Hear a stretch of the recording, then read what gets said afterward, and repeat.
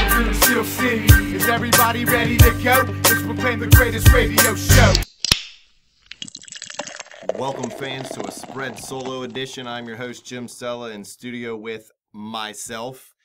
The NFL draft is over. Training camp is nearing. I know Steeler fans are getting ready. Everybody's starting to analyze everything.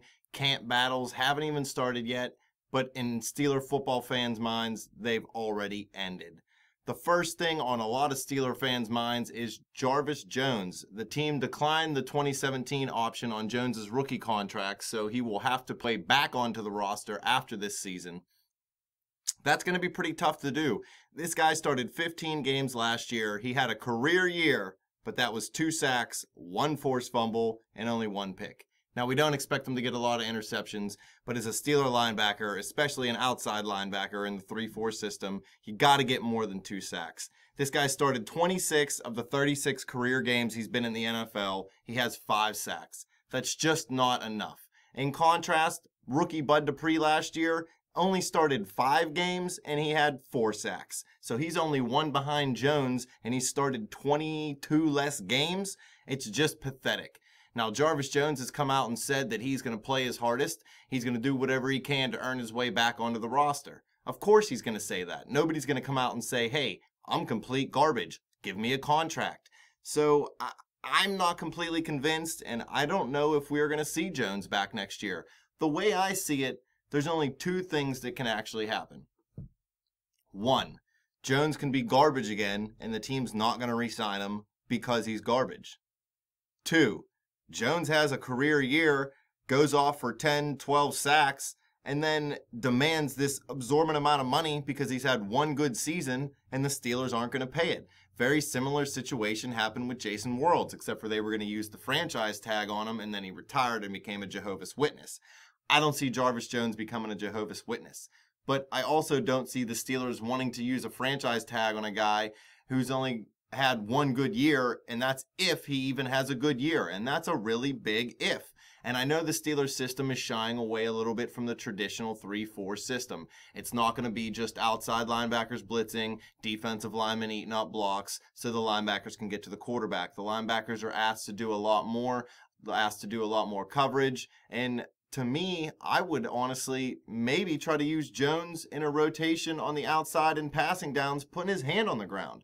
They're trying to find that rotation guy for Cam Hayward and Stephon Tuitt and passing downs on the outside. Why not let Jarvis Jones do it every once in a while? He did it in college. He was a defensive end in college. He knows how to put his hand on the ground and rush the quarterback. Now, I'm not saying move him to defensive end completely, but there's no reason in this hybrid style 2-2-3 or 3-5-8 or whatever the hell they're deciding to run this year that he can't mix in a little bit of linebacker play with a little bit of pass rushing with his hand on the ground.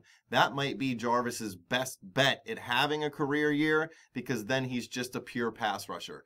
He does do okay against the run. He does, I don't know, disengage from blockers well. I don't know if it's his quickness or his lack of pass rush moves, but he can rarely beat a tackle around the outside, and he doesn't seem to have the strength or the skill to have any type of inside pass rush.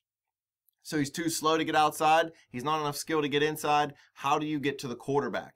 That's the $1 million question for this guy. He has no answer to it. Obviously, 5 sacks in only 3 years. So to me, it's a big if for Pittsburgh.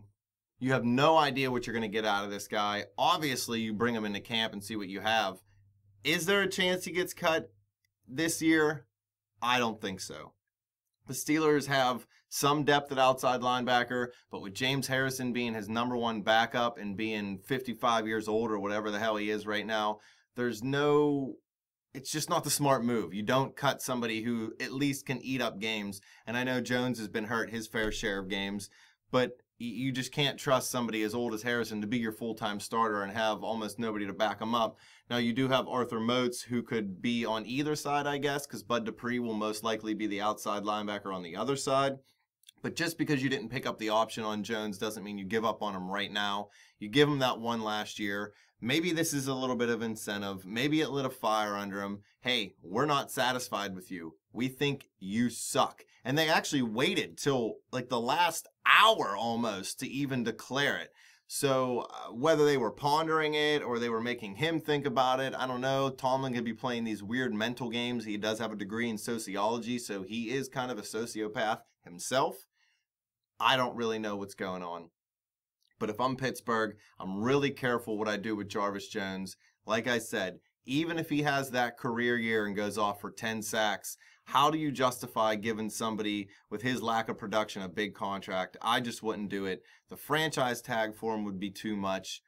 Unless maybe the Steelers buck the trend, he starts to have a good year and they give him a fair market value contract in the middle of the season. But I really don't see that happening. It almost never happens. I can't even remember the last time, honestly, that it's happened for a Pittsburgh Steeler in the middle of a season.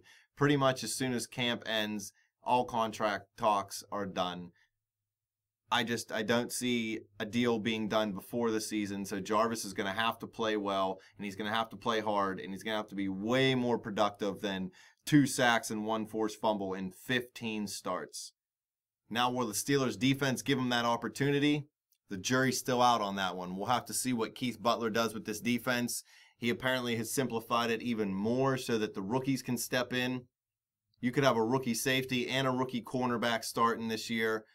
Maybe a simplified defense helps Jarvis Jones. Maybe you simplify what you ask him to do and put him in a better situation to succeed. But then again, he's a first-round pick. Why do you have to cater to that?